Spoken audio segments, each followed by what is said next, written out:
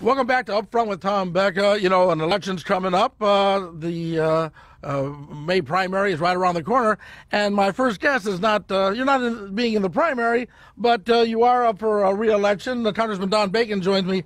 Congressman, welcome to the program. Thanks for being here. Tom, thank you. Congratulations having the show. I'm just honored to be on it. Well, let's see how it goes first, and then we'll take it from there. I'm trying to butter you up a little bit. Oh, good. Let me butter you up then starting off with an easy question. Okay.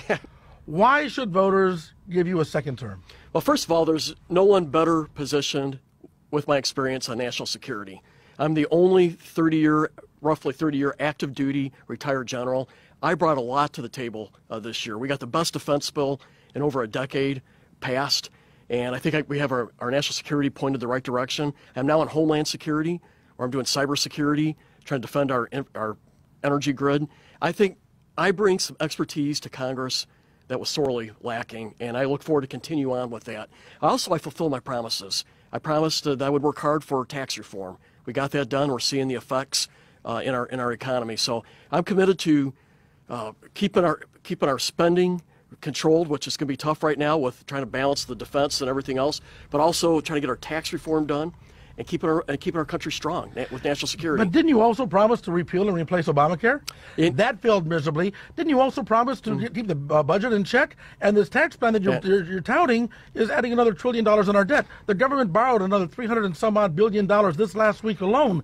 So tell me again. Well, let's talk about the health care. If you're giving your promises, the health care, I voted to reform our health care, and we still need to do something because we didn't get that done out of the Senate. But when I talk to folks who are on the individual market today, they are gravely suffering. I talked to a person at a fish fry that's paying $44,000 a year with a deductible, but many are paying over $30,000.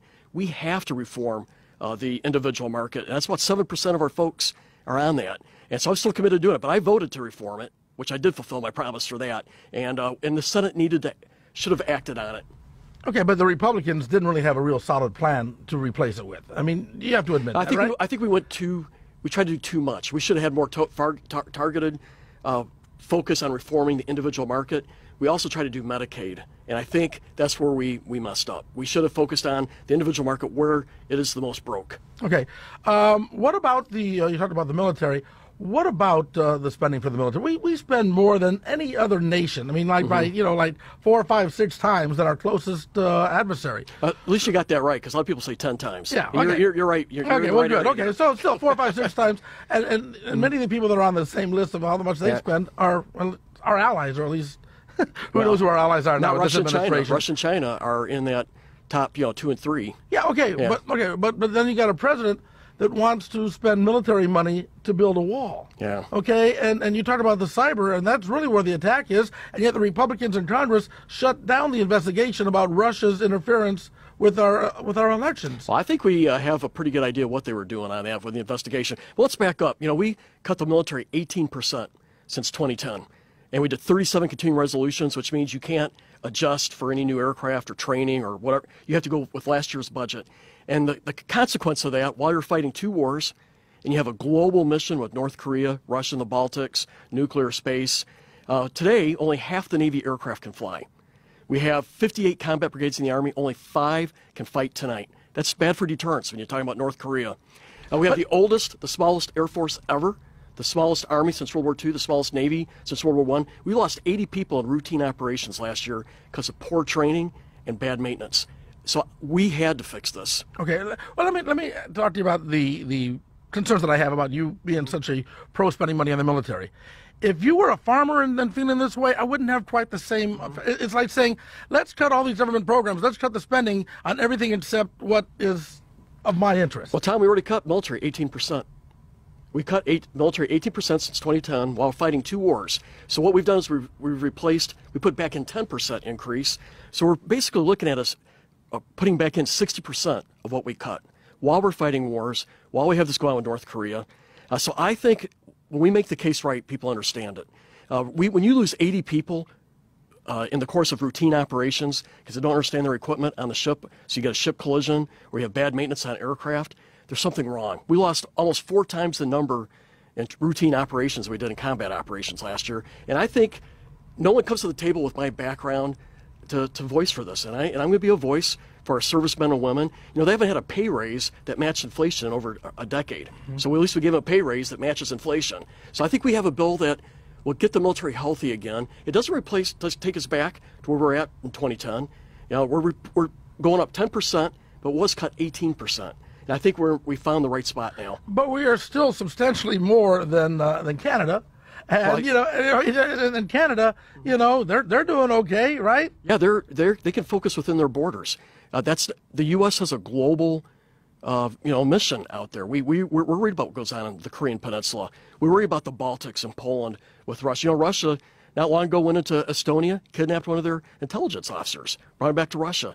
Estonia's a NATO ally. We're a country that has global concerns, and we think that the world's more peaceful if we have that connectivity with NATO, South Korea, and Japan, Australia.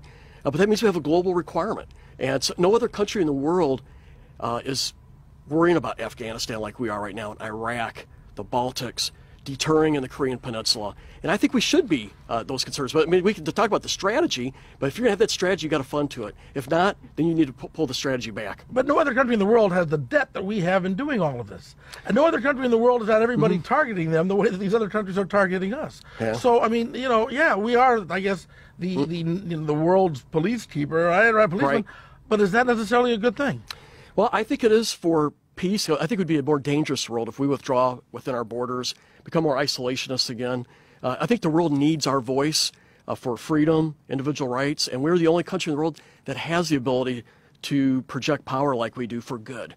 And I think people want us to counterbalance what Russia's doing right now. Russia is acting aggressively with its neighbors. China scares Vietnam, the Philippines, Japan, because they're getting more and more aggressive, and we are what provides some stability there. So I think we're better off being out there, working with our allies, and it creates a more stable environment. If we pull back in, become more isolationist, I think the world will be more dangerous. Okay, you mentioned Russia, and when we return, take a quick break here. When we return, a lot going on with Russia, and I'm going to ask the congressman, will you welcome Donald Trump coming to campaign for you this November? All that and more coming up on this edition of Upfront with Tom Becka.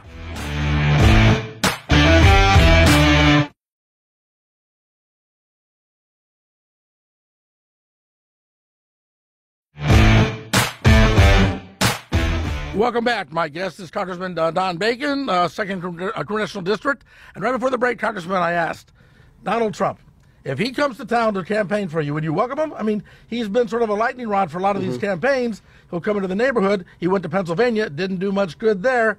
If he came to the 2nd District, which will be, a district in contention, will you welcome Donald Trump to the market? He's our president of the United States. I think we should welcome him anywhere. So yes, I'll welcome him here to Omaha in 2nd District. Is Donald Trump a help or a hindrance to your campaign? You know what?